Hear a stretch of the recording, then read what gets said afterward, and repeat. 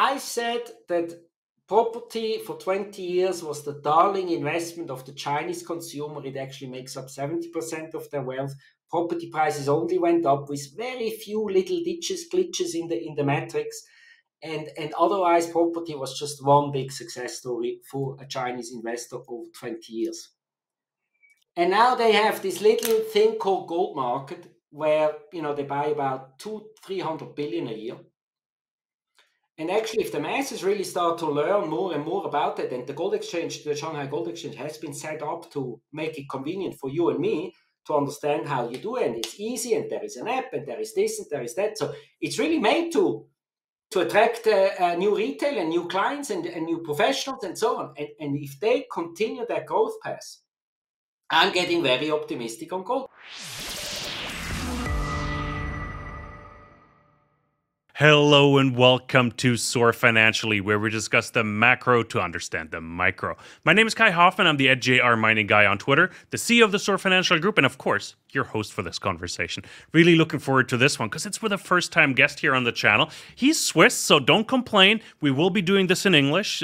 A German and a Swiss guy will be doing the interview in English. No complaints in the comments, please, below. But I'm really looking forward to it. It took some convincing to get him on, but it's Alexander Stahel. He's the CEO, CIO, founder, chairman over at Burggraben Holding, meaning Moat Holding AG, out in Switzerland. And I'm really looking forward to get his perspective. We had a chat earlier, or late last week, where we sort of synchronized topics a little bit. And we've decided to focus mostly on commodities, but with a European perspective. We're going to look at the energy transition in the EU. How is this impacting the commodity prices? But we're also going to take a look at China's supply and demand over there as well, because it affects copper and gold simultaneously. Really looking forward to the next 30-40 minutes here with my guest. But before I switch over to my guest, you know the spiel. Hit that subscribe and like button. It tremendously helps us out, reach a wider audience, and we really appreciate it. Now, without much further ado, Herr Stahel, really great pleasure to have you on. Thank you so much for joining me.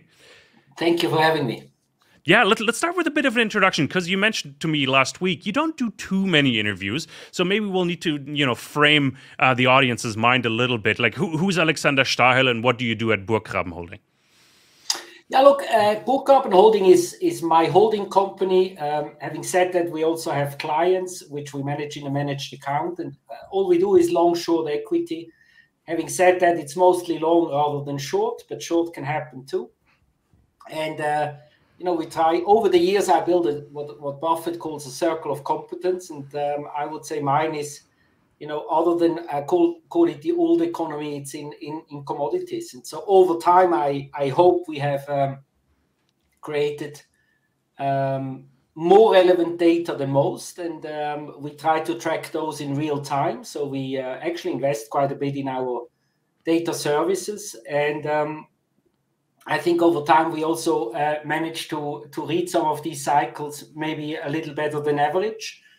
And I would say that the focus there is, other than energy, so oil, gas, and coal, it's the base metals and also the precious metals. But again, we're not exclusive on these things. But over time, we figured that many quality companies are just too expensive for us, and so we focus on something that gives a cycle.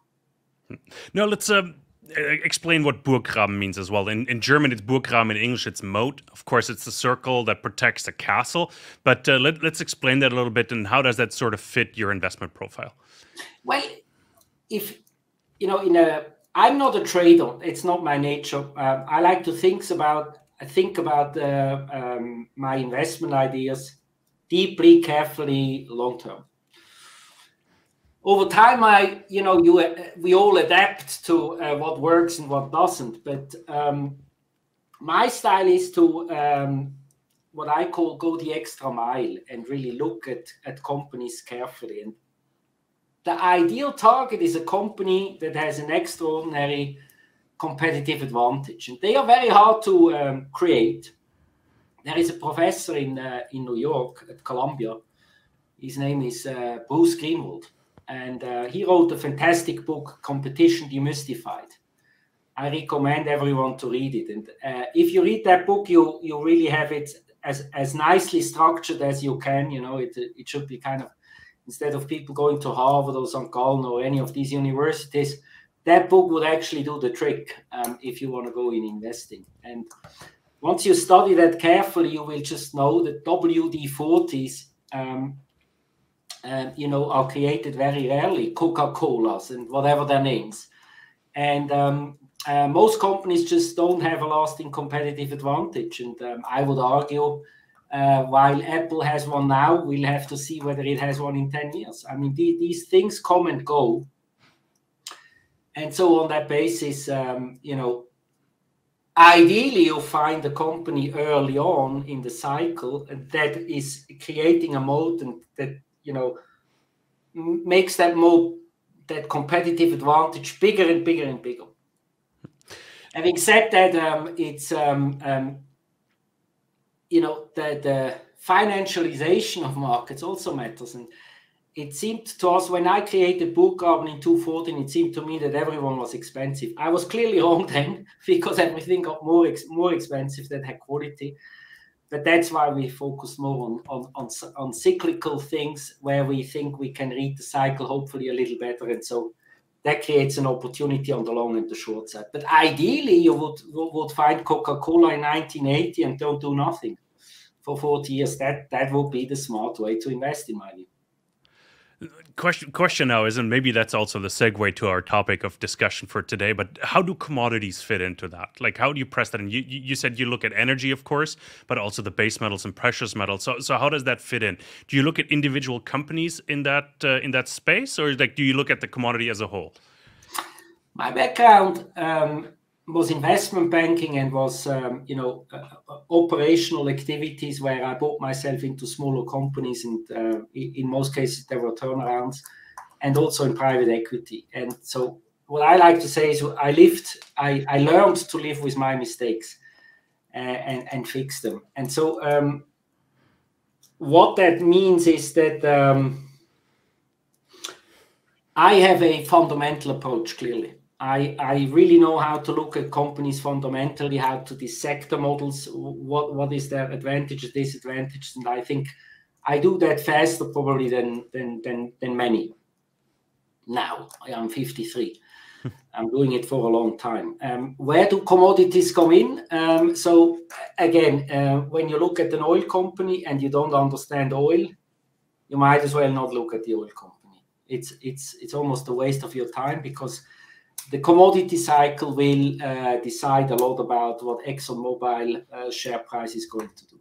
That's just a fact of life. Now, if you look at the smaller companies, a few years back, we were the major shareholder in a company called Petrotal, a young upcoming producer in Peru. And we looked at that very carefully. You want to understand a lot of more things than just the oil price, right? You want to understand the reservoir. So we brought in reservoir engineers to help us look at that, because we aren't. And then we went to the different authorities in Peru to understand whether they will make this adventure a nightmare or are supportive. And we obviously looked at all the details of the company, including management. And we even took a little bit of an activist approach in some cases where we weren't very happy with the capital allocation or the cost. So we're definitely more Buffets than we are day traders. And at the same time, we, you over time, and as you do these things, you become hopefully better in them, and then you focus more on these things, because at the end of the look, I find it interesting to focus on things where I have 500 or 1,000 companies doing the same, so I can find alpha. To look at uranium is at the limit, right? There aren't that many companies left where you can pick, and so you might as well just pick the 2 or 3 largest, and if you believe in uranium, which I do, by the way.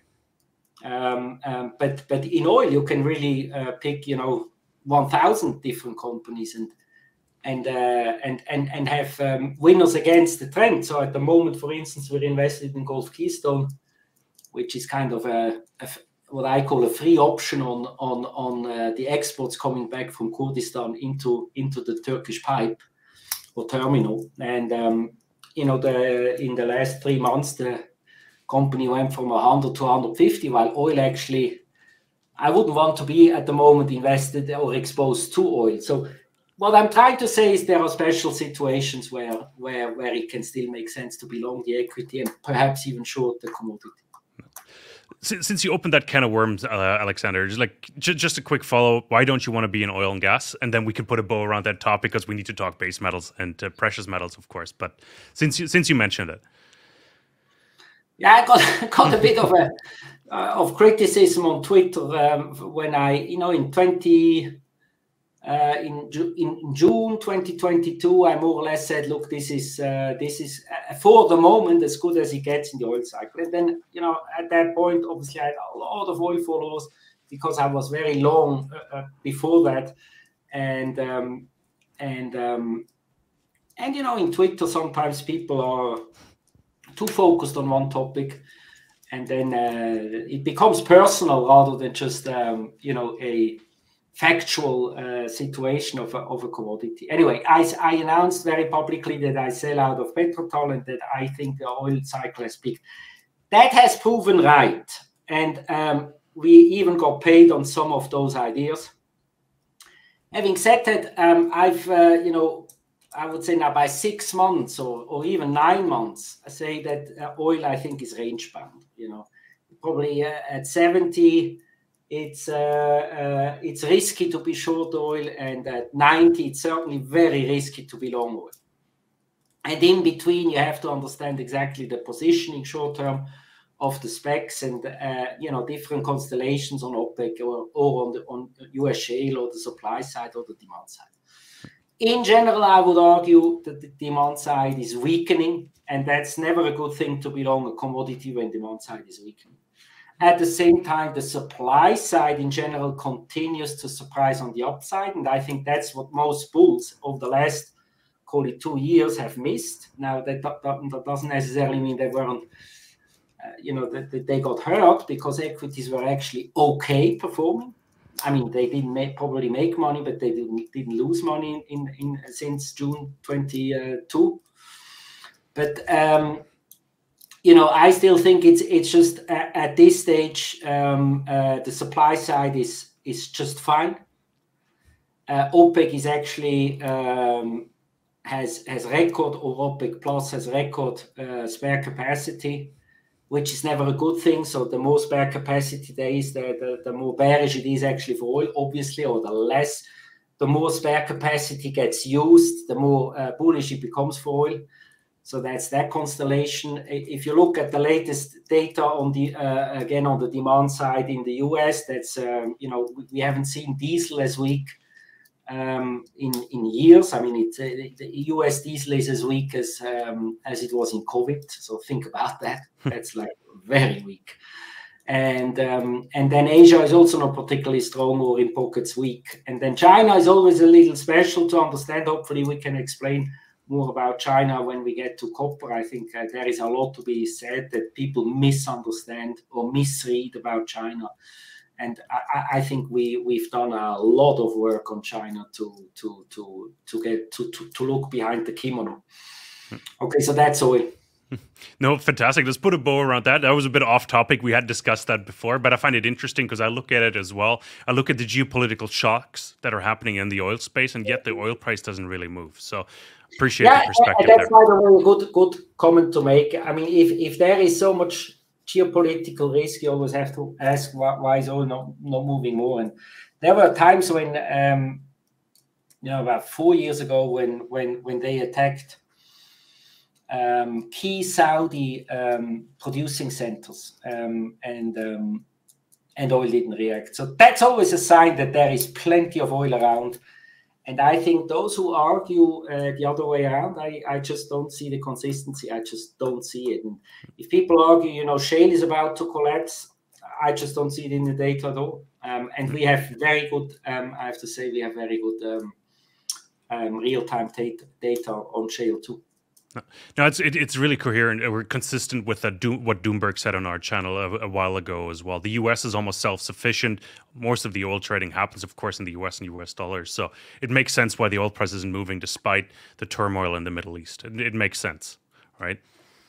No, fantastic. You brought up China, and we need to talk about maybe the global economy. And you mentioned demand weakening, and I'm taking that as a sign of global recession. So I'm curious.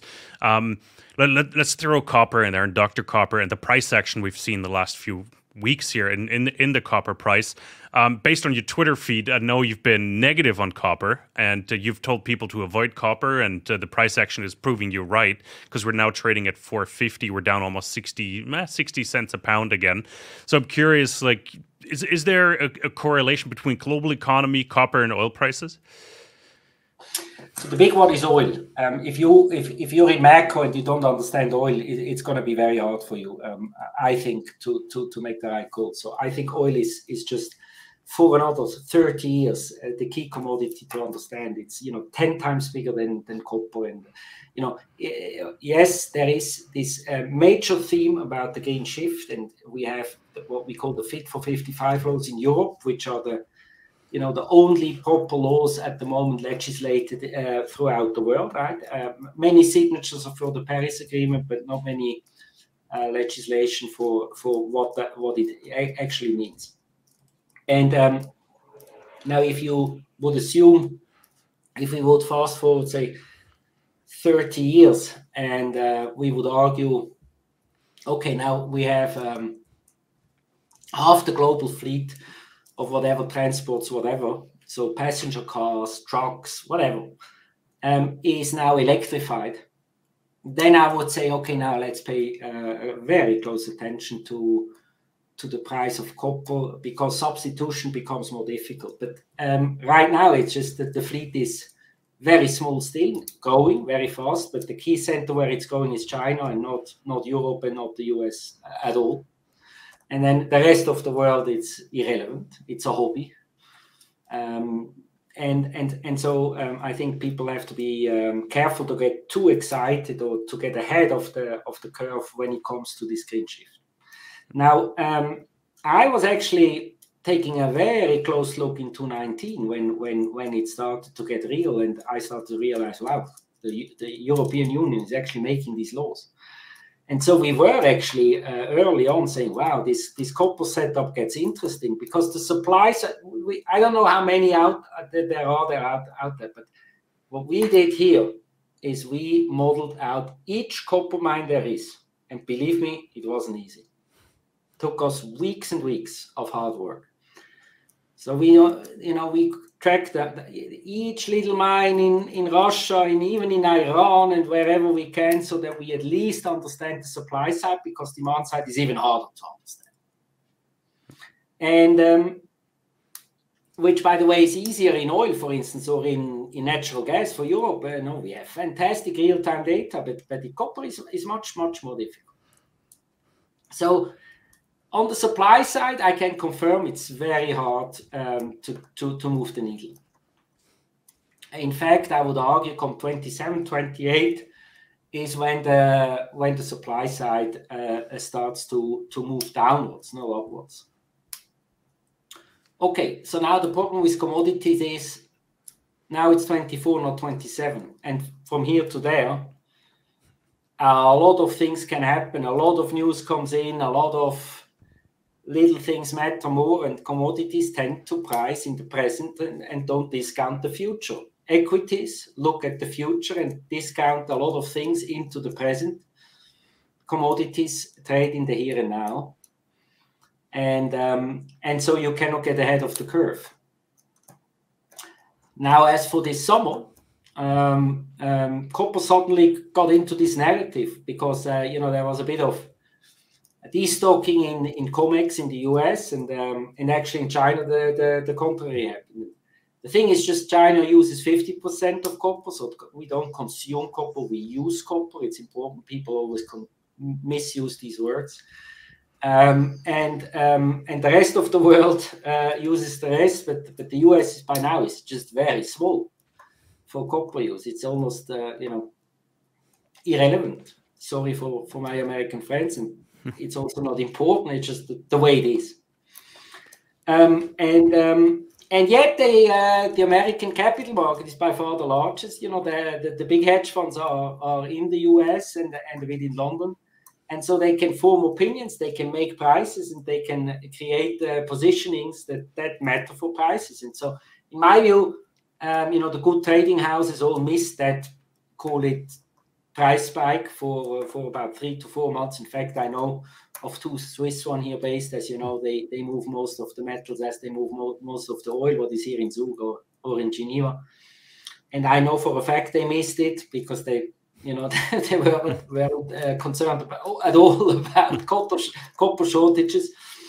And so you see how narratives can actually become powerful. And my observation is just that the narratives follow the price action. So if for whatever reason something gets priced up, then the narrative forms and it gets stronger and stronger.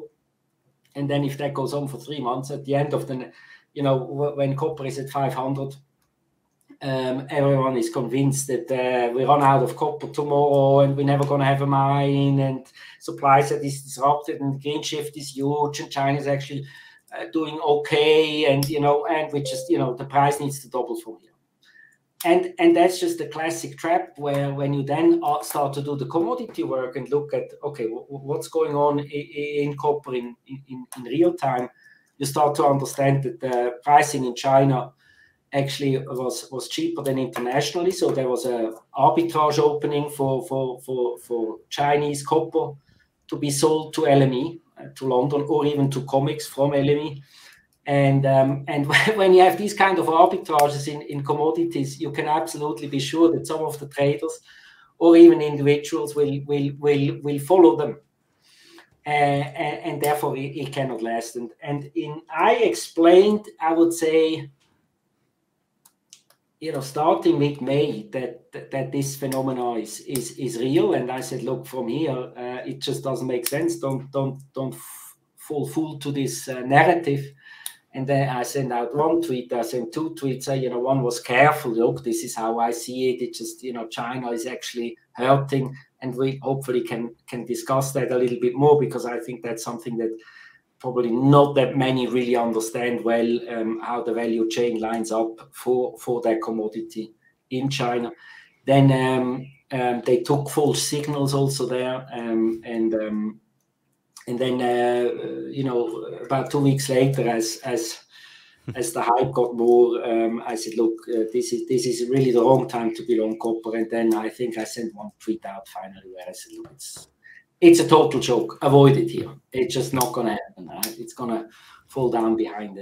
And that turned out to be right. And, maybe it spikes one more time. You never know. But, in an inflationary, over time, I also learned to respect macro. Macro can make markets, right? And so we have to be, I can be bottom up as much as I want. If I get the macro wrong on a quarter, prices move against you. And we had an inflationary quarter in Q2 mostly, and that certainly helped. And I think the data on the macro side that comes in is also now hurting copper. So that comes together.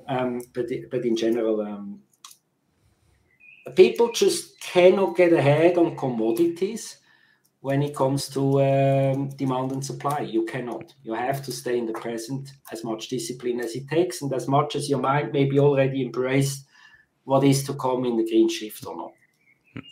Let's break that down a little bit, supply and demand. I find it hugely interesting that you looked at every single copper mine in the world. Like, number one question, of course, is how many copper mines are there? Because people are always confused. It's like when Cobre Panama shut down, the world was in turmoil, or when BHP made the bid for Anglo, the copper price spiked because it shone a light on the weak supply side. Let's break that down a little bit. I'm curious, like, what do you forecast there? And you said supply side might be starting to hurt or come down in 2027, 2028. Let's get just a tad more granular. I'm just curious. That's almost personal curiosity more than anything else. We can do that. Like, we don't have to break it down mine by mine, obviously, but I'm curious. Like, yeah, we don't. I also, frankly, don't I'm not so keen to share some of that knowledge. My next question or complaint was to be like, you got to share that research with the world on Twitter, because I'm curious to see that, of course. But maybe we can break that down.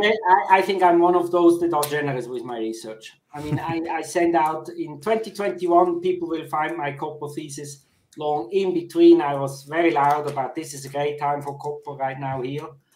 And so hopefully people appreciate that. Doesn't mean that doesn't make me always right, but I think some of the big moves, either in oil or in gas or in copper or in gold, I think I got pretty right. And look, rather than going mine by mine, and if you really want to no, like where do you see some disruption coming from? And I show you some of our work, but it just takes a long time to get a copper mine online, right? I mean, realistically, 20 years. And I think that's even not bad. It might as well take 30 years. Every interesting copper deposit is at the wrong place. And that is not the criticism of jurisdictions, although those are difficult too. But, what Filio mining, Jose Maria, the interesting copper exploration projects or future copper mine projects of the Lundin family, they are at 6,000 meters in Latin America,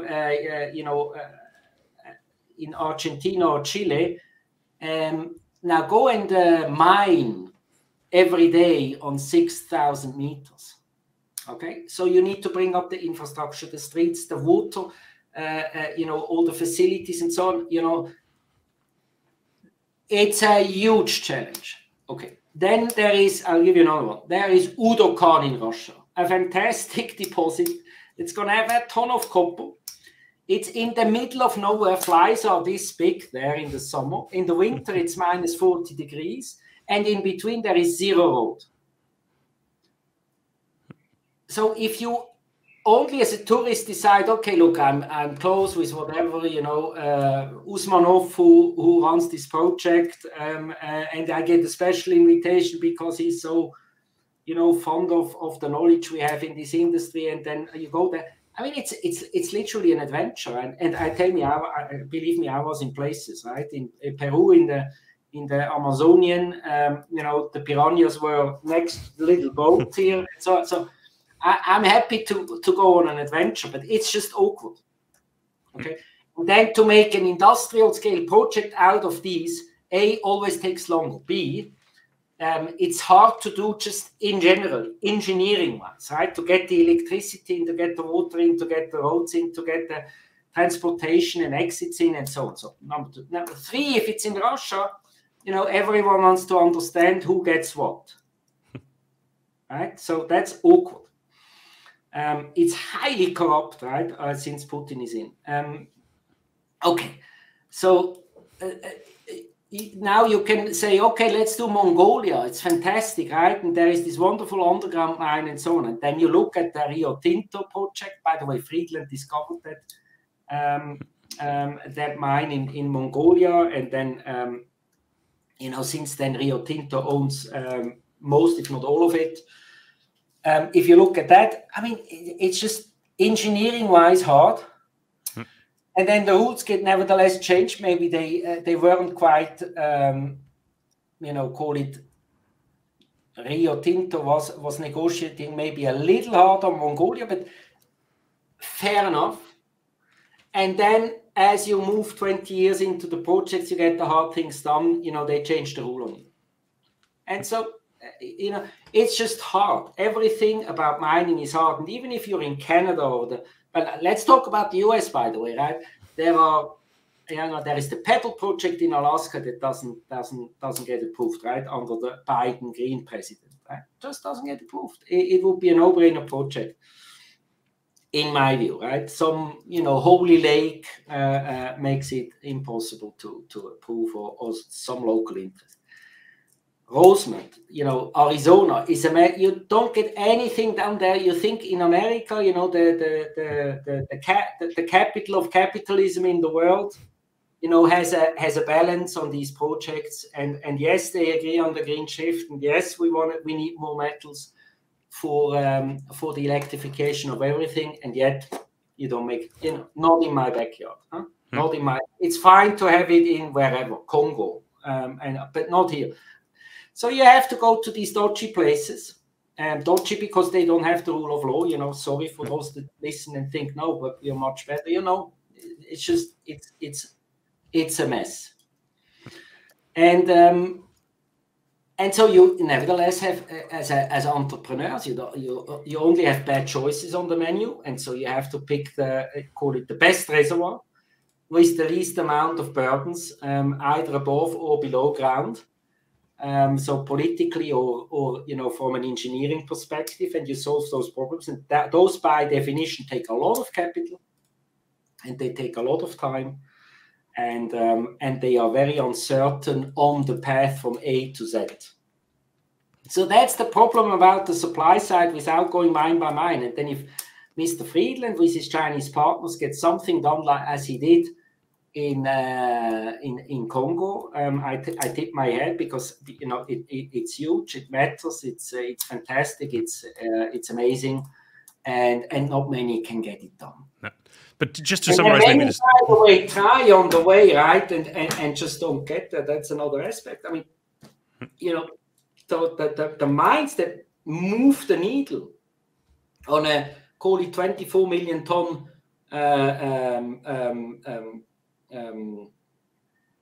copper mining market, there are 10 companies, or maybe there could be 30, but they don't participate. Could Volkswagen become a party to these difficult points? Absolutely they could, but they don't, right?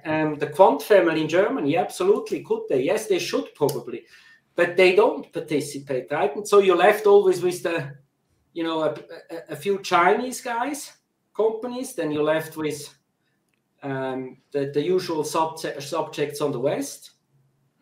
So that is a very interesting topic, because Stellantis, for example, invested in McEwen Copper, right? Well, good. That's the right way, right? I'm aware of that. But what I'm saying is, you need a lot of that to kind of de-risk that sector and have a chance to actually have the copper supply increase the way it's the way the demand side is advertised.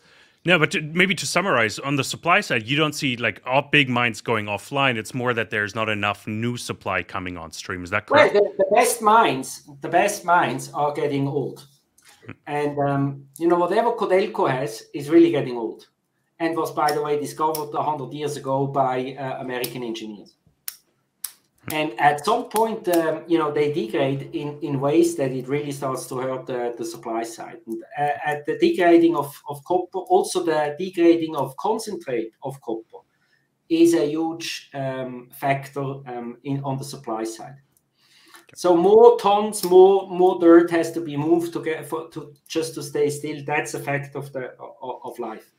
And at the same time, if you pay attention to the entire Latin American patch, right? Peru had a very difficult patch for a moment, which is the second most important copper producer in the world after Chile. Had a very difficult political patch, which I was in the middle of it with my Petrotal investment. Right?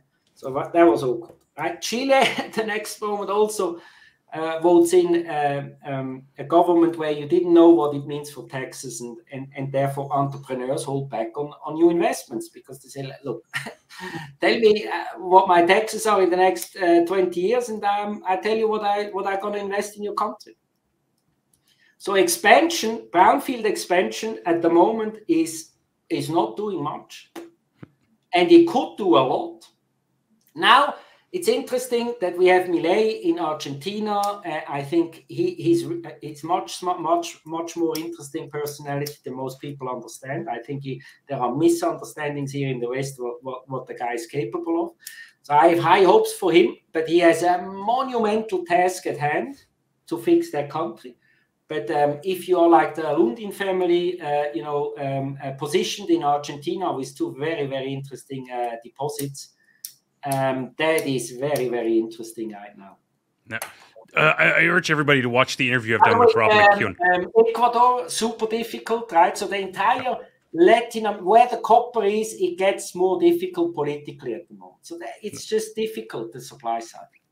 Just on Millet real quick, I interviewed Rob McEwen the other day when I was in New York, and he met with Millet, and he mentioned that he's tackling the right things, like foreign currency exports and things like that. So he's attacking it the right way. I urge everybody to watch that interview. But I think let's put a bow around the supply side. I think we need to talk demand, and I think that is really interesting because everybody talks about electrification, and I also, like, we talk a lot about the economy here on our channel, of course, and recession fears, not just in the US but globally. And you brought up China, and you were hoping that we're going to talk about the Chinese economy here a little bit, and we should, because it is still, you know, one of the demand drivers in the commodity space. So let's talk about it. Let's talk about the demand side. Let's talk about China. Let's talk about recession fears in China, and maybe you know, depression fears in China. Where are your thoughts on that, Alexander? China. So again, it uses 50% of copper. That doesn't mean that every washing machine that is produced in China stays in China, but at least it gets, you know, manufactured in China. Okay.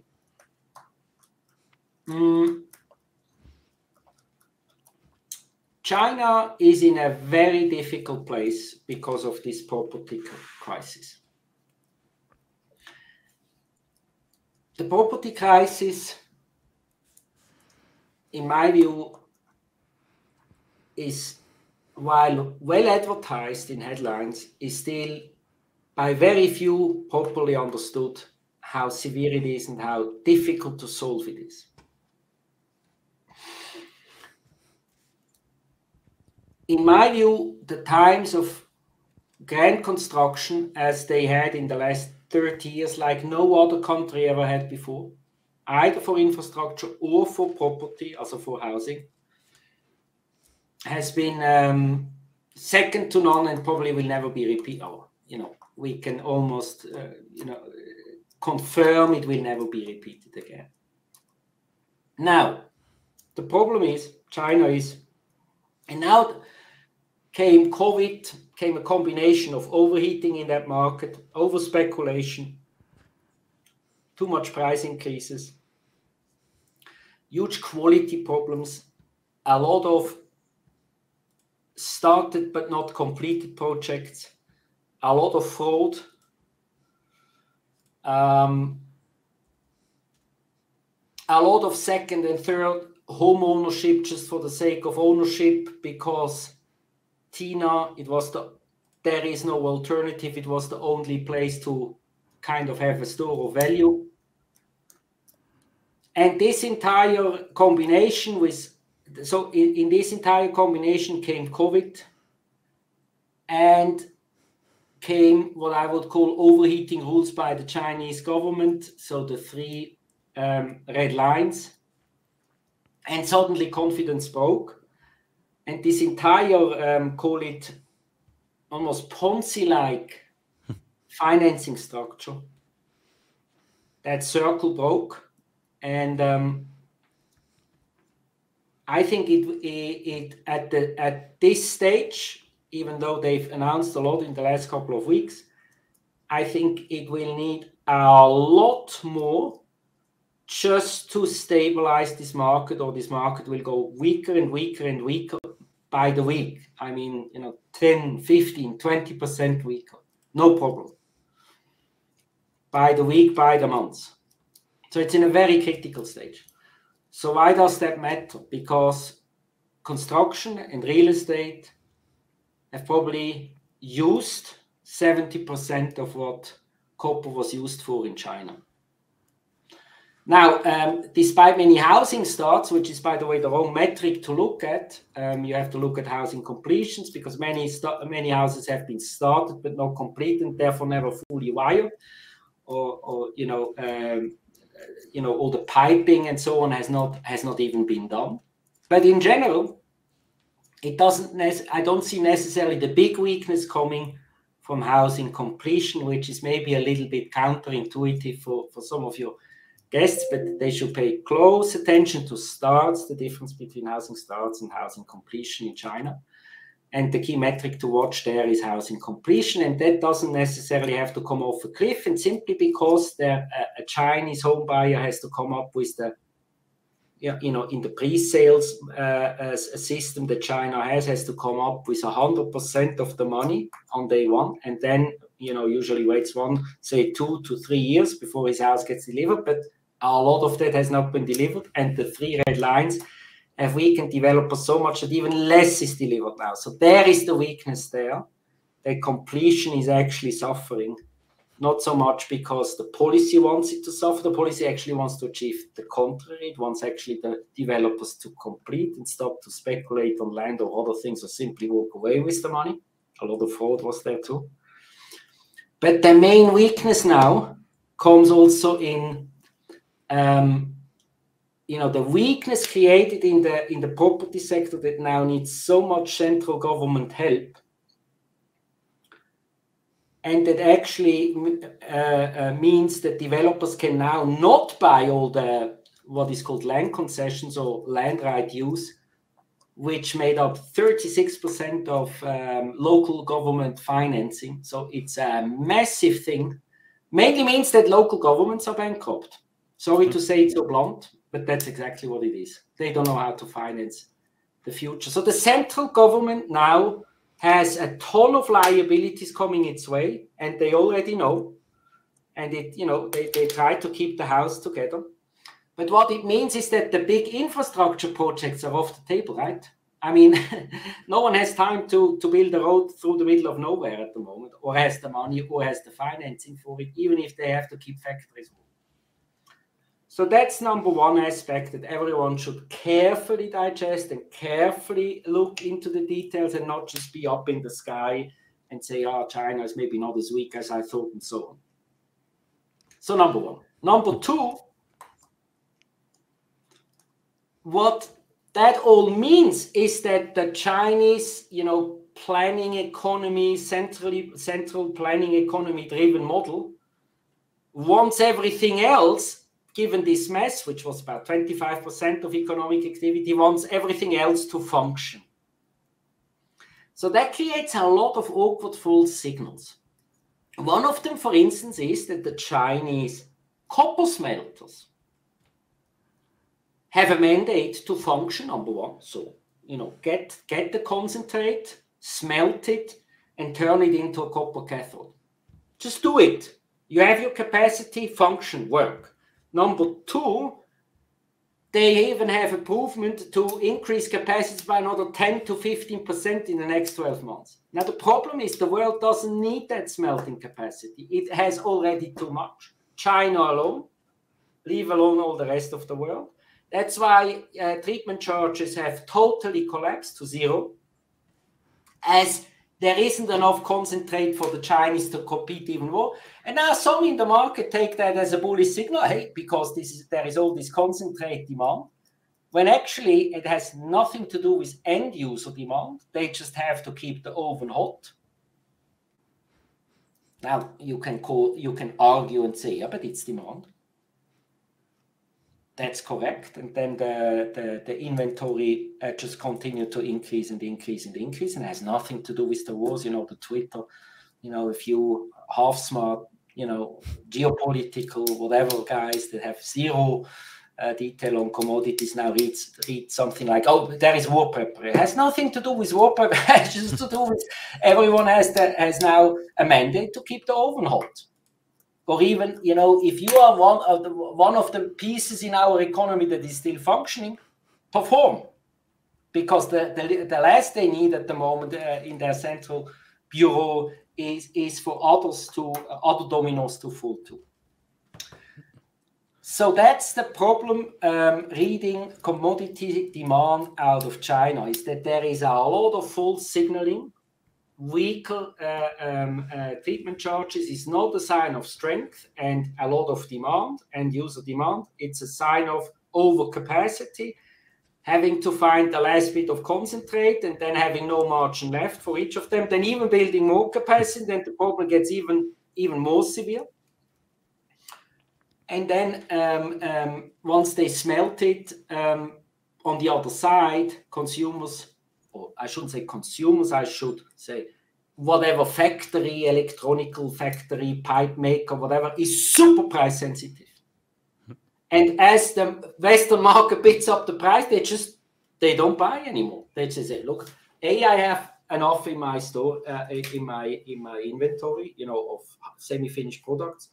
B, the end consumer side, new washing machines and so on, due to the property market again, is not coming. Right? I mean, it's going down for sure. It's not completely falling off a cliff, but there's just less demand. So okay, let's try to export more. But there come the tariffs from the US, from Europe, and so on, because everyone knows China is overcapacity, and so they want to protect their own consumers and markets and producers from price dumping. And so that's the story of China, and so you can have a short period of full signals where actually concentrate gets sped up, or at least gets immediately taken off the market as there is any capacity, right? At the same time, actually, it has absolutely nothing to do with strong demand behind the kimono in the Chinese system, where actually the demand data are horrible. Just weaker and weaker, despite a centrally planned economy, which, maybe the oven is warm, but you cannot force the consumer now to buy an additional washing machine or a second EV if they don't need it. And by the way, have that up to tilt, right? They are now at 66% household debt. In China, it's at 66% of GDP. That's the highest number. It's peak number. B, it's, it was only 40% 3 years ago. So and 20% 6 years ago. So it's really bad, right? Everyone is leveraged. The system is leveraged. The central government is leveraged. There is a lot of debt in the entire system. So all system debt is high. It's about 350% of GDP. If you really break out properly the government debt in China and allocate where there is an implicit or explicit government guarantee in that system. And therefore, it's actually government debt and not, what the people in China or the National Bureau of Statistics in China likes to call it. Then you also get to 130% debt to GDP. So in an emerging market context, that's twice as high as the next one.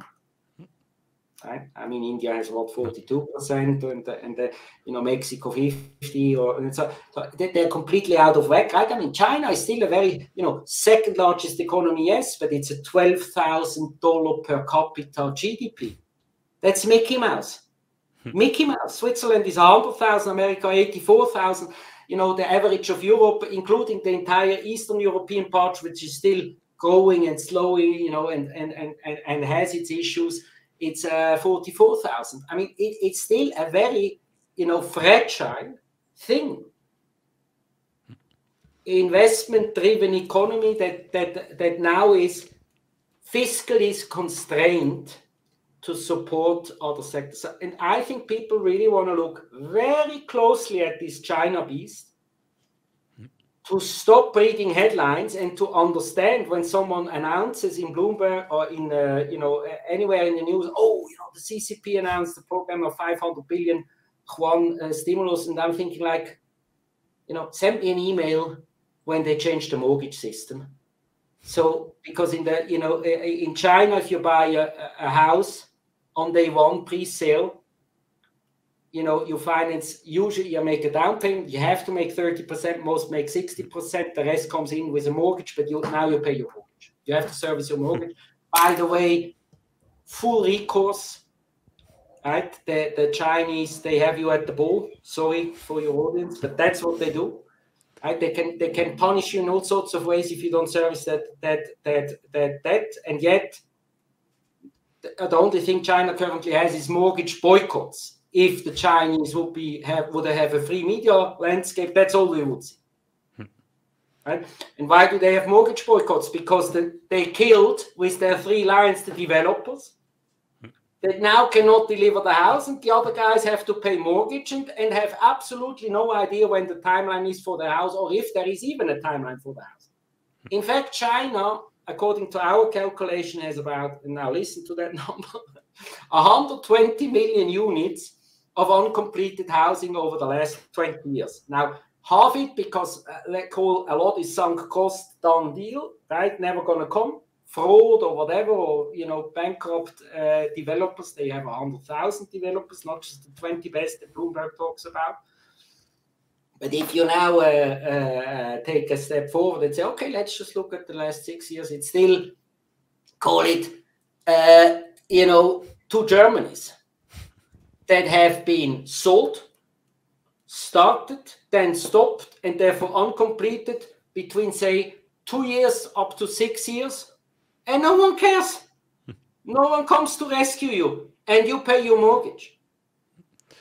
Now, talking about issues, right? It was the consumer that kept this house of cards together. It was the consumer that gave that fully paid price to the developer that, again, bought the land from the local government, which was in a total for the last 20 years, 36% of total government revenue. And that thing has now come to an end. So I think, look, what I'm telling you is most people have no clue how critical this entire situation in China is. And they should carefully look at it because, call it the headline noise that is, the frontline Potemkin number village that comes out of the National Bureau of Statistics is actually just not telling you the story. But it's not difficult to get the story. You just have to focus carefully on it. Why do we do it? Because we like commodities, and I just want to understand it. I don't want to get my head ripped off by being, green, shift you the hui, and there comes, the double demand and no supply, right? And then I just don't understand that China is currently freeing up 3 tons or 5 tons of copper in the next 3 to 4 years. That first has to be absorbed by, in a long-term process by EVs and wind farms and Titato. And by the way, don't get me wrong, our paper, I'm happy to share it with you, it explains how copper-intensive these industries are or should be. And yes, there is a substitution effect that will come in and so on and so forth. But, I love the long-term prospect, but I hate the next 3 years that is ahead of us.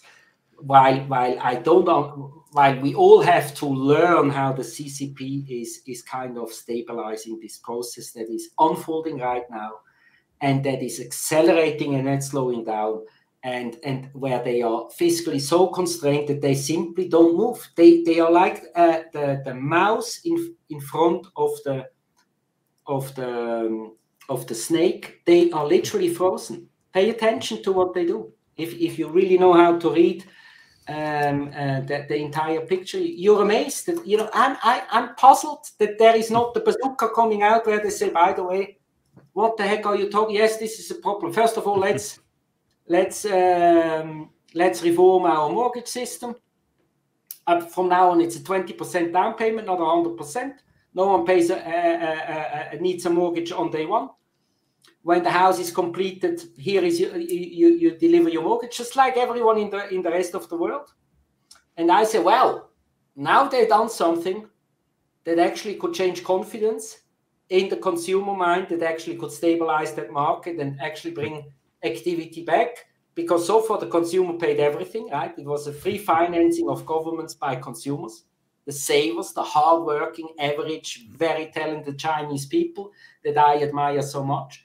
But the centrally planned government really, Alexander, let me jump in here. And I have one follow-up question, because you had already answered the substitution part, which I had written down. But we're actually running out of time. We can't get into too much detail about the substitution part.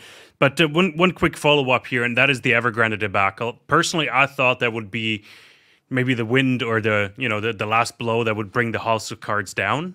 And it hasn't. 300 billion debacle, right? And a lot of sovereign debt. It was a lot of international lenders that lost money in it. Why didn't that spiral out of control? Because China controls the banks, controls the debt system in a, call it closed system, not in an open system like the West, right? Where banks are on their own, and then JP Morgan has to come out and say, look, we have to restructure and we need to refinance, and this is where we are. and so they can,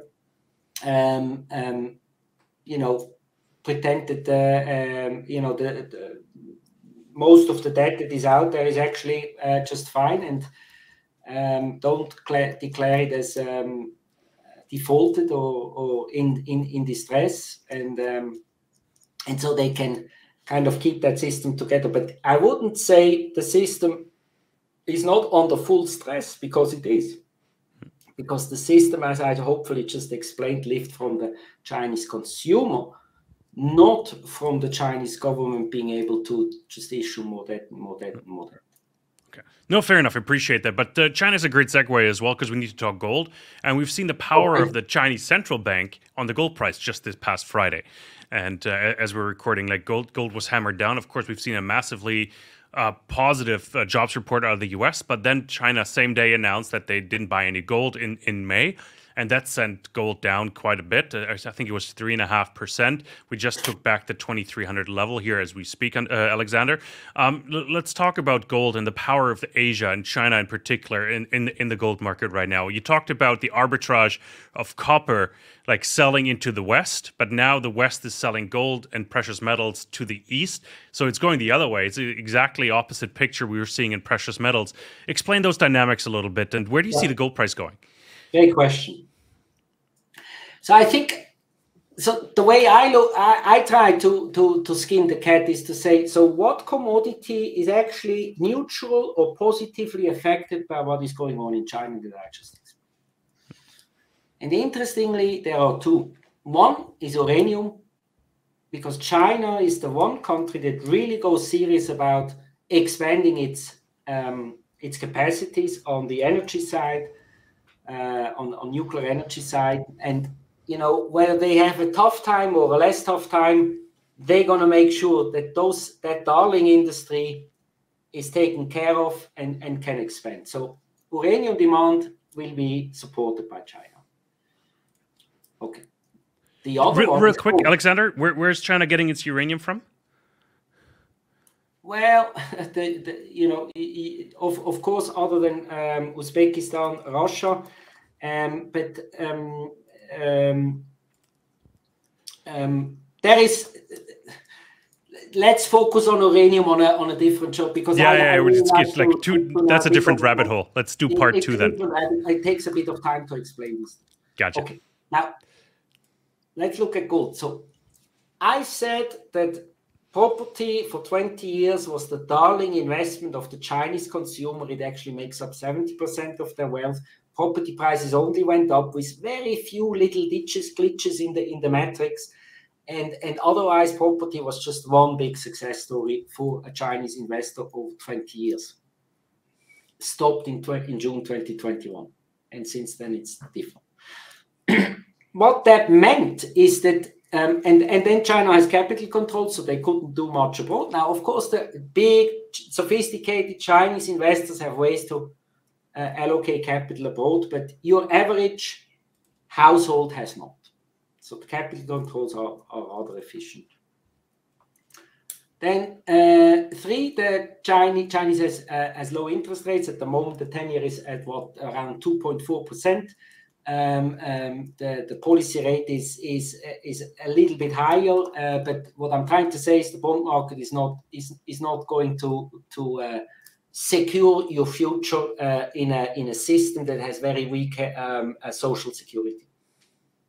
Now, the last element in the puzzle was the stock market, and the stock market, as you know, has under Xi suffered.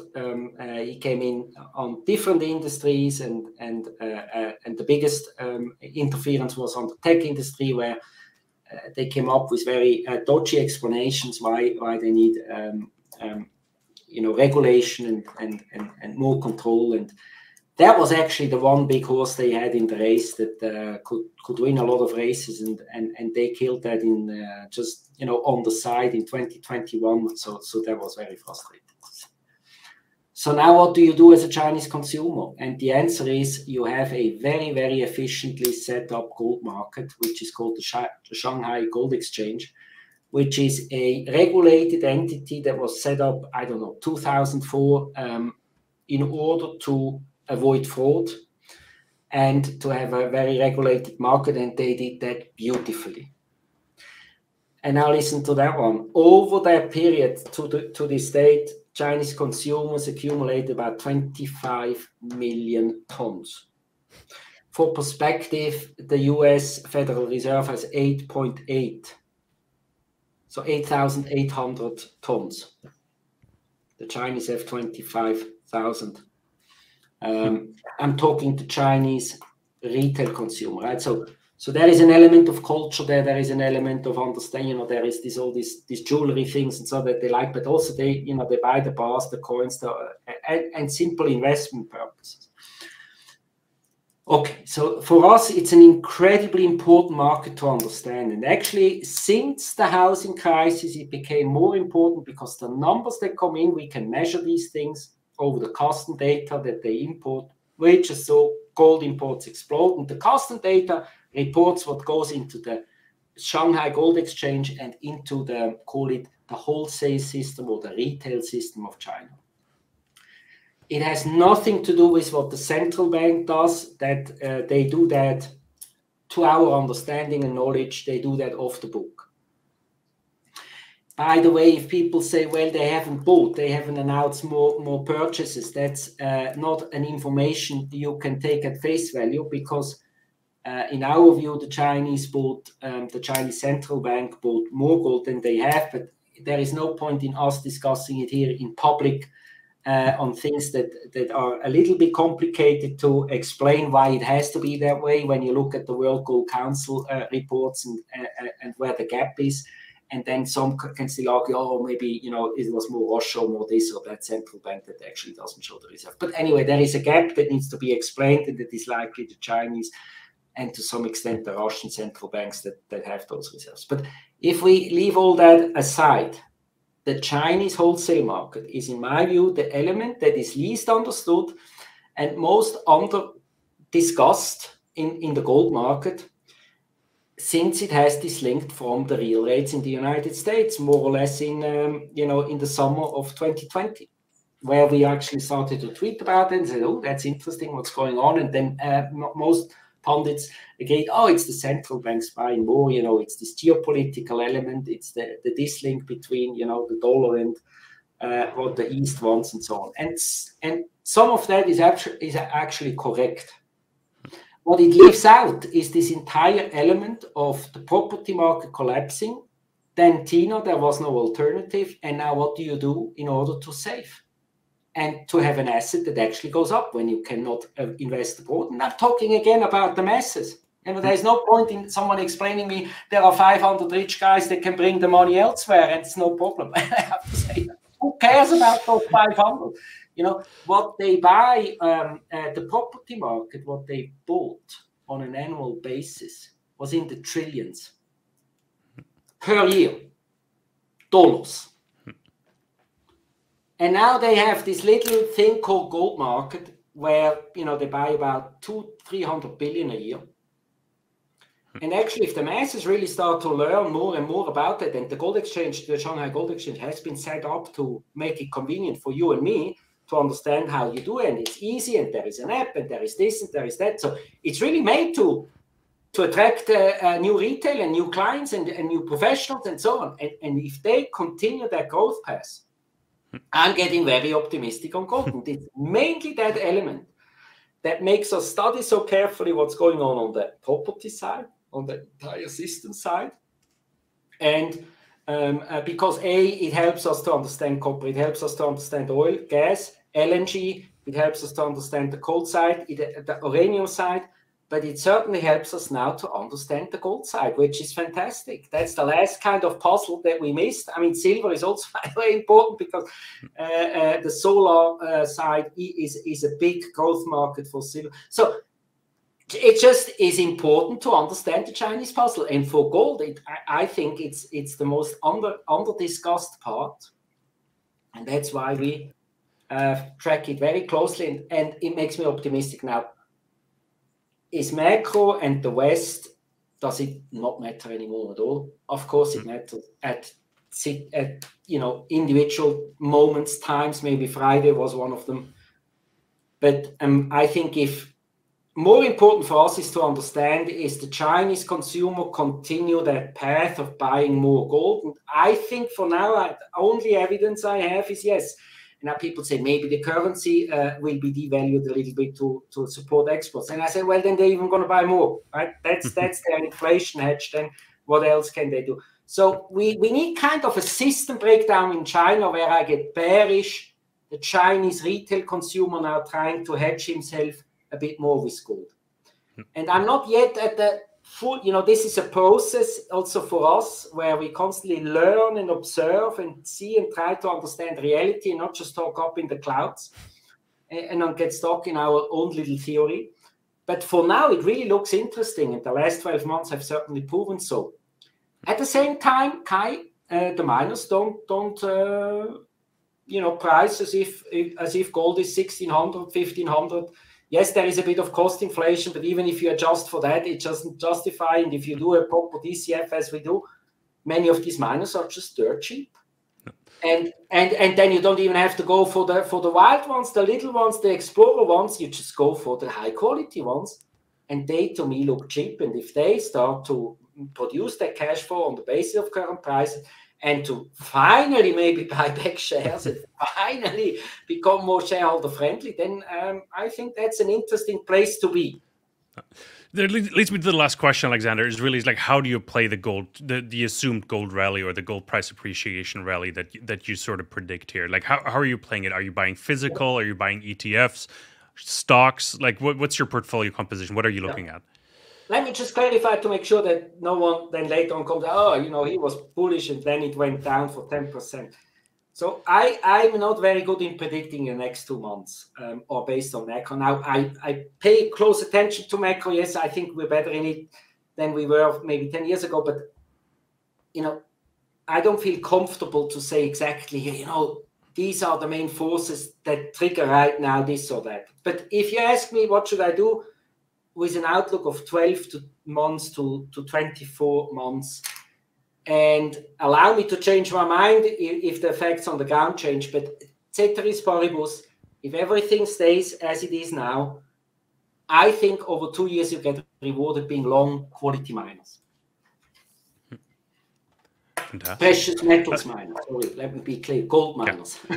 All right, Alexander, we have to put a bow around this, and this might actually be the longest episode we've ever recorded in Soar Financially history, and I tremendously appreciated and enjoyed it. So that's why I let it go, and your explanations were fantastic and spot on, and really, really appreciate your time. Like, where can we follow your work, Alexander? How do we get best a hold of you? Well, now that we spoke, Kai, please feel free to reach out. It was a pleasure and it's an honor to be on your show too. Hopefully we can repeat it at some point and pick a specific topic together and say, let's drill in. Two, we don't publish that much, but from time to time we publish something of our research where we think, look, maybe others are interested in it. And so that's two. And then three, I'm on Twitter under Burggraben H.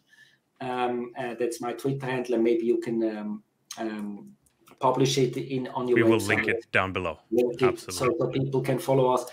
We have phases where I have more to say, and then I have phases where I like to say I'm smart in pockets, right? And if often for me the market is as confusing as for anyone else, despite being in it for a long time. And sometimes I find that kind of what is ahead of me I see it very clearly, and I find it easy, and then I even have a big mouth and never take it too seriously. I don't certainly take myself too seriously, even though I can be this or that.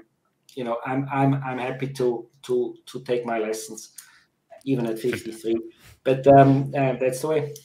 Fantastic, Alexander. We'll definitely have to go for a beer when I'm down in Zurich or Zug next time. So would love that. Thank you so much for your time. It was tremendously appreciated. Definitely looking forward to part 2 of this, because we have to talk uranium, which we had to skip over this time. So we'll have to throw that into part 2 of the conversation. And everybody else, if you want to see or listen to part 2, give us a like, give us a thumbs up. Let us know that we had the right guest on here, and leave a comment. We do want to hear from you. It's tremendously appreciated. If you haven't done so, kindly hit that subscribe button and share it with like-minded investors and friends. We tremendously appreciate it. Thank you so much for watching. Thank you so much for tuning in. Here's Soar Financially. We'll be back with lots more. Thank you.